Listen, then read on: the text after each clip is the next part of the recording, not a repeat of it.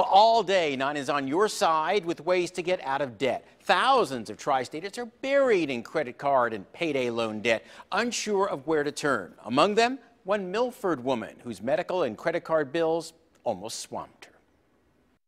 Mary in Westercam has been fighting cancer for 11 years and fighting the thousands of dollars in credit card debt that's piled up as a result.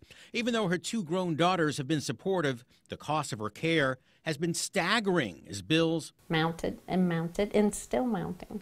I still go to my oncologist every 3 months, and that's about $1,500 an office visit. The cost of her monthly pills would wipe some of us out. One pill's $498. She worked 3 part-time jobs and signed up for every credit card in sight. In haywire and signed up for all the credit card things that were sent to me. You are pre-approved, and I just signed my name and started. When the cards maxed out, she turned to payday loans, which made things worse. I got myself into payday loans, 3 of them, which amounted over $2,400. She finally went to a credit counselor who is now helping her, giving her the same type of advice that financial guru Dave Ramsey gives his 8 million radio listeners.